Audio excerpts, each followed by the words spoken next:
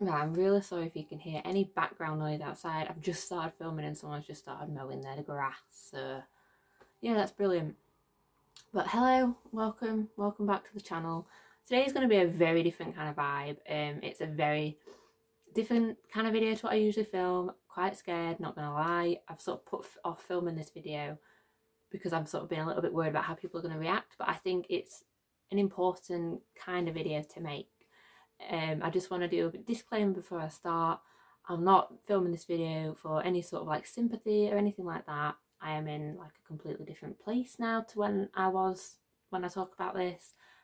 So I wanted to film it when I was, properly okay.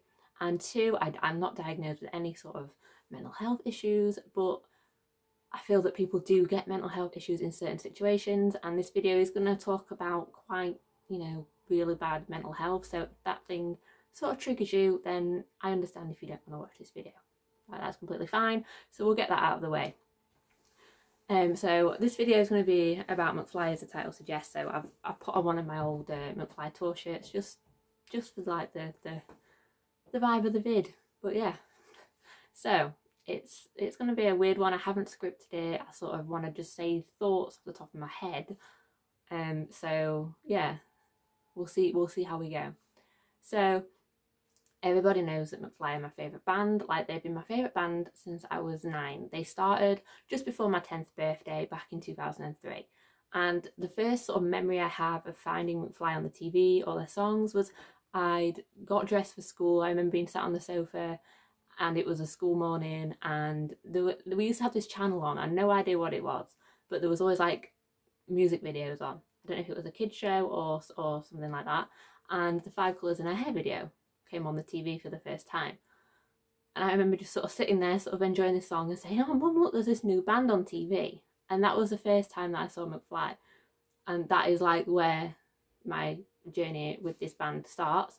It's very sort of like I'm very rusty, a lot of it's very blurred. I can't really remember a lot of things from like 2003 to like 2007.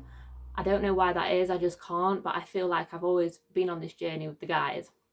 Like, I obviously got the Room on the Third Floor album, which was their first album, which I do actually now have a signed copy of, which I will talk about more further on in the video.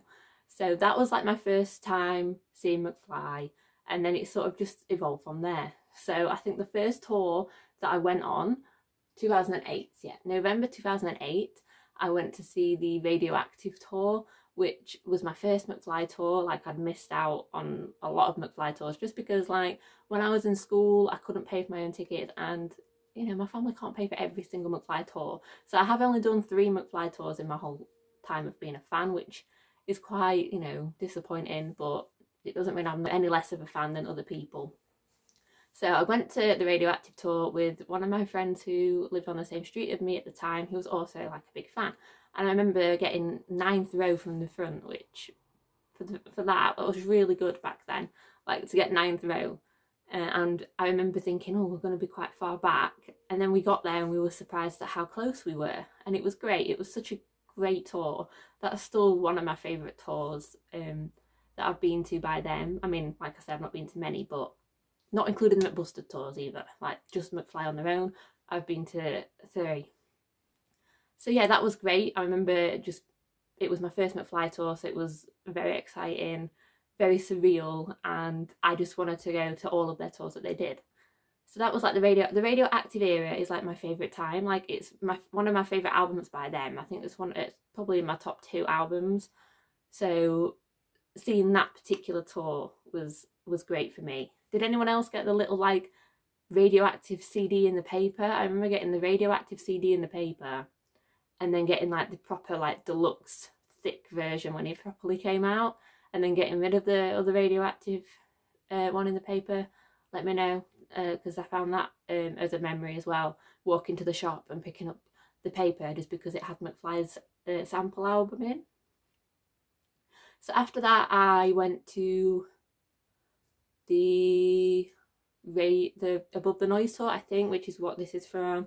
And I remember going with a friend from college to that tour. Like, they'd not really listened to Mcfly, but I couldn't find anyone else that was going, that wanted to go. Like, my mum and dad had got me second row for this tour.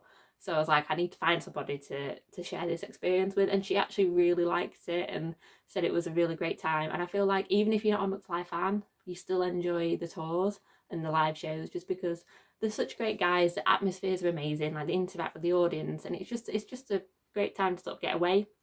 And for me, being in school and not being like one of the popular kids and being picked on all the time, having a band that you could rely on and listen to and take your thoughts away and just be like, yeah, I've got this band to get me through the hard times, really helped. Because when I was in school, it wasn't a great time. And I remember sort of listening to Mcfly, walking to school, walking home, like in the evenings, and just sort of getting away from that. And I remember like songs like Not Alone and Walk in the Sun and Bubble Wrap were songs that really sort of spoke to me and really helped me through that time of, okay, you know, you're not alone, it's okay, there's other people there for you. And it's just, I don't think people get what it's like being in a fandom unless you're in one. Like, people look at you and think, why do you follow this band around? It's there's no way to explain it. It's just, you do it. If you're a fan and you like a band and they've helped you through a lot, you feel like to repay them, you go to their tours, you go and meet them. And it's not only a great experience for us as fans, it's great for the boys, because they get to see the people that they make the music for, and they say it's like worthwhile for the fans because they get to meet us and see, like, you know, put faces to the names of the fans and stuff, which is great. So that was a Above the Noise tour. The next tour that I went to was the Memory Lane tour, which is like the last Mcfly tour that I've actually been to, because then they sort of took the hiatus thing. So I went to that, and it was kind of like spontaneous. Like, I'd not had tickets to the tour, and I remember my mum ringing up and seeing if there was any sort of spare tickets, and they said that they did have some like returns. So we managed to get tickets on the night of the tour, which was great. So it was kind of like I didn't have to sort of wait until, like, you know, so many days. It was like, right, we've got tickets, we're going tonight, sort of thing. So we went there, and it was like at my local, like, not the arena, but we have this city hall place, and it was there, which is like a little bit of a smaller venue, like a little theatre type place. And that was so good. Like, I think that venue helped because it's got like bottom seating, but then it's got like stalls at the top seat. Wherever you're sat, you can see really well because it's quite a small venue. So that was like the last tour that I've been on. I did have tickets for the anthology tour, and then they changed the dates of it. And because I work in a school, I couldn't get the dates off to go to Manchester for 2 days. So I had to sell those tickets, and it's still, I'm still gutted about it today. Like, really, I'm still gutted about it. But it's just one of those things, like, that's the, like, yes, my job allows me to have long holidays, but I can't just book time off whenever. So it's just one of those things that I have to live with if I want to do that job. And I know there was going to be another tour eventually. So that's sort of like my background of Mcfly, sort of like how they've helped me through my teenage years and like how I discovered them and things like that.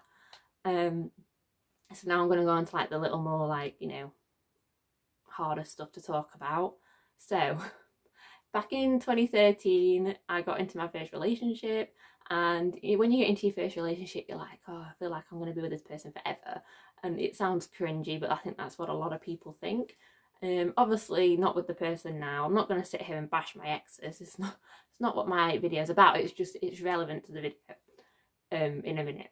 So then in 2014, the relationship ended, and it really sort of affected me. Even though I was the one that ended the relationship, it still affected me because it was my first relationship, and I'd never felt this sort of like feeling of a breakup before and thinking, no, I had this person, now they're not there type thing. And it was just a bit of a rubbish time. And I remember Mcfly had now gone into the McBusted area, like of their McBusted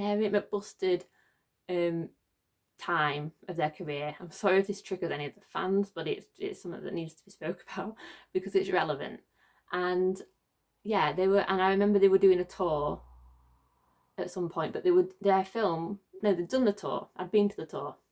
Can't even get like the timing right. I'd been to the tour with my ex, gone to and then they said they were making a film of the tour, the McBusted film, live at the O2. So I was like, right, well, I need to get tickets for this. So got my ticket. It was at the View Cinemas only. Luckily, I had a local View Cinema, And this is where I meet my friend Cheryl, who you've seen loads of times in the vlogs. Don't worry, I've asked that I can talk about this in the video, and she says it's completely fine. This is where I met Cheryl for the first time, and we sat next to each other in the cinema and got chatting. And yeah, it's just a weird way of meeting somebody, but it was great to meet another person that had the same band as a favourite.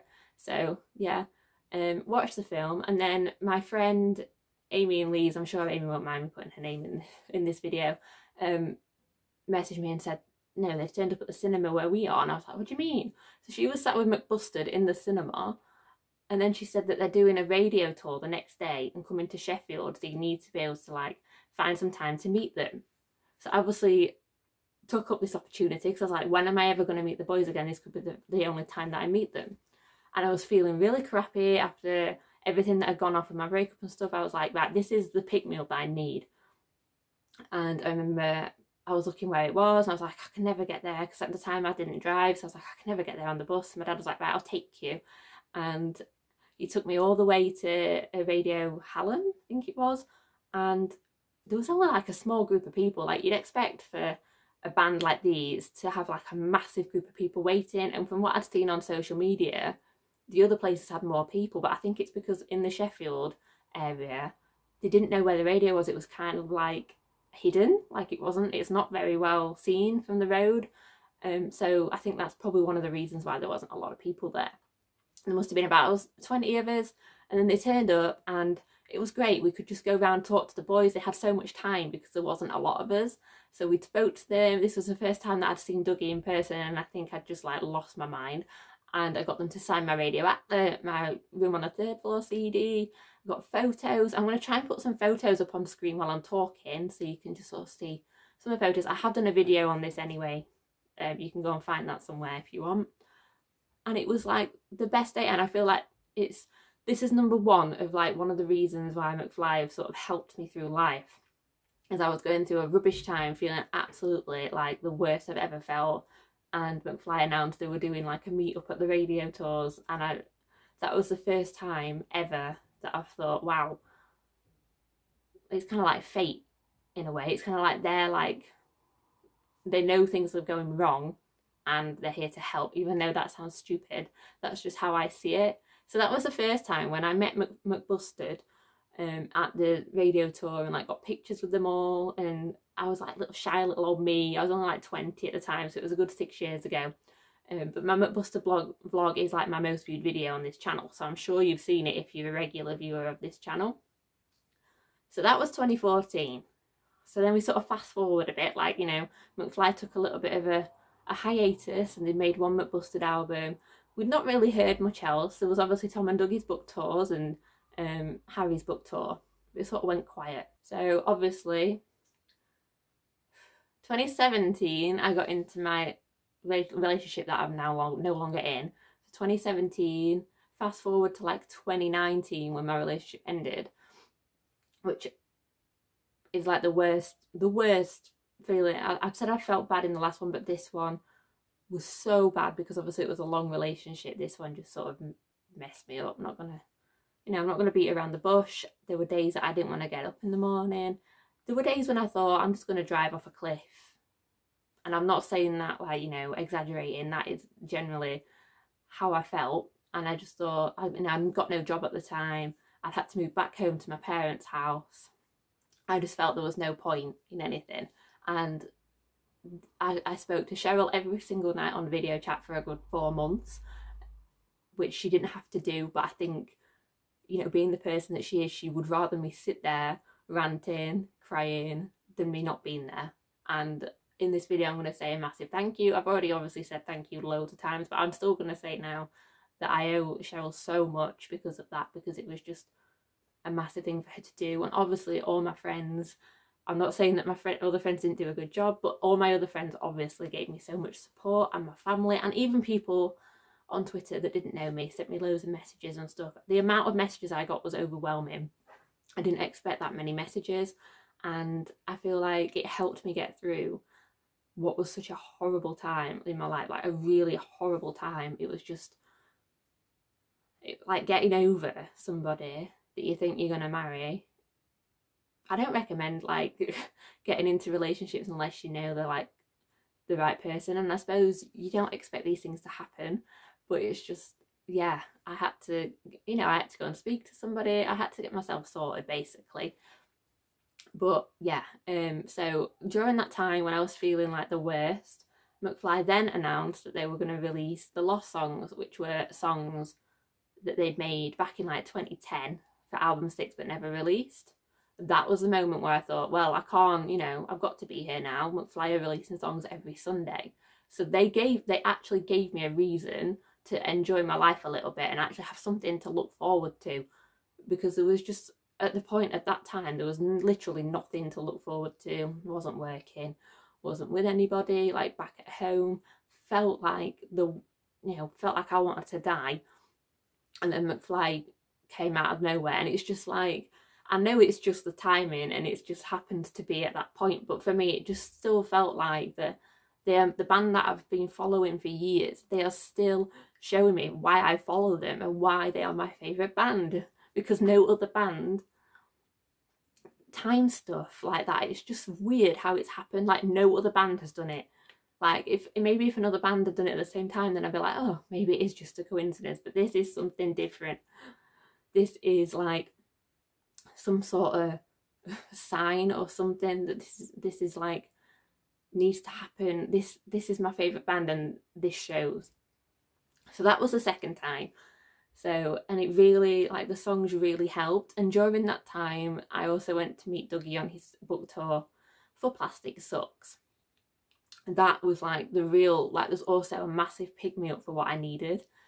I couldn't have even, like, told you how that made me feel, because on that vlog, you can clearly see that I'm not really my perked up self, because I'd just come out of a relationship. I was having, like, the worst time. But I thought, I can't miss Dougie's book tour. I'd already bought the wristband and the ticket and stuff before all this had happened. So my mum obviously came with me, as you've seen. She's like filmed a few bits for it and things. And it was the first time I managed to speak to Dougie, because I've met him twice before, and I'd never really been able to say anything. And I actually managed to say, like, thank you for releasing these songs, because I'm going through a really bad time and it's just really helped. And he was really pleased to hear that, and he said he was glad that the band could help. And me being able to say that to my favourite member of a band was like everything. Like, I managed to get things off my chest and tell him what I was going through, and I've never been able to speak to him, because it's just, every time I see him I'm just like speechless. But yeah, and I got a hug off him, and that really, really helped. Like, just things like that really just help you through it. And I feel like if you're a member of a fandom and you're going through a hard time, like, yeah, you like have that, be grateful for that and use it to your advantage, and also know that it does get better. Like, I am a different person to what I was like coming up to a year ago. I am back to myself. I sorted myself out. I know what I want in life, and I'm not going to take, like, crap off people. It's just not, I'm not here for that. I'm past that. And I feel like if anybody is going through that time, I know that people on Twitter have reached out to me, and I've reached out to other people that have been suffering through breakups and things. I feel like that helps too. Like, even if you don't know the person, even if the person doesn't reply, if they read that message and they think, oh, that's really helped me, then you've done something right. Like, I know how much it helped me, which is why I've reached out to people online, because I know how much it helps. So that's another bit of advice, is just help people and give support, girls helping girls type of thing. Or even if you see a lad going through it, message them as well. Not that I've seen any boys going through that. I think girls obviously react differently. I feel like I've just rambled this whole video. Wow. So yeah, there was that. And then also they then announced their tour, which clearly has not happened yet because of COVID. It was meant to happen in May. It's been moved to October, but I feel like that's also going to be moved. But it hasn't been moved yet. So as of now, it's still October. They announced their tour, and that was another reason, like, to stay sort of like as part of the world, which sounds really dramatic. But I, again, went through a time where I didn't want to be here. And then I thought, why do I not want to be here when I've got a band that do so much for the fans and surprises all the time and do things when I'm feeling crappy, and it's like they're looking down and they think, right, here's time to like drop some news. That is just like, yeah, I'm sorry if I can't get my words out or I've said the same thing. It's kind of, I've never made these sort of videos before. I feel like it's going to help so many people, and yeah, it's just a bit weird. But yeah, they announced their tour, so my good friend helped me get the tickets, and then I also paid them for the tickets, and so me and Cheryl will be going to that tour, and I will be vlogging the tour because I've got to, haven't I? It's Mcfly. I don't think I've vlogged just a Mcfly show, so it's gonna be there when it eventually happens. So I think that's everything that I want to say. I have been so scared, like I said, to film this video just because I feel like people might think I'm doing it for views or anything like that. I'm not. I'm really not. I have a lot of people that follow this channel that like Mcfly for a start, so I thought instead of doing like the same sort of game videos and things like that, I could do something for people that are more interested in that side of thing. I also want it to help people. I want to say that it gets better. Like if you're going through a rough time mentally or then it honestly, it does get better, and I know it does. It feels like it's gonna go on forever. That's how I felt. Like I cried myself to sleep for 6 months. I had the worst dreams I've ever experienced. Like I am a person that gets lucid dreams, so the dreams feel like it's actually real. So you don't want that when you've broken up with somebody, or they've broken up with you, and all you can see is them in your dream and it feels like you're with them. That is what I went through for 6 months, like every single night. It was horrible. I just decided that I didn't want to put myself through that every day, but I am completely like fine now. I want to make that so clear to people that it's got better for me. I managed to get a job. I have met so many good friends this end of last year and this year because of the support that I've received. I'm just a lot happier. I feel ready to move on into a new relationship if it happens. Yeah, so that's it really. I don't want to keep rambling, but that's how I feel. I'm not going to sit here and say please subscribe to my channel. That's not what this video is about. It's about the awareness and helping people through something. So I don't mind if it doesn't get loads of views or likes or comments. I just want it to be up here for someone to come and watch and have a bit of advice given to them and a little bit of a chill sort of chat. So yeah, I hope you liked the video. I know it's a bit of a deep chat, but I thought it was the perfect time to talk about it, especially with Mcfly releasing a new single this month. It was just very apt. And yeah, I suppose that's everything that I want to say. I hope everybody's keeping safe still, and I will see you in the next video, hopefully a little bit cheerier than this one. Bye.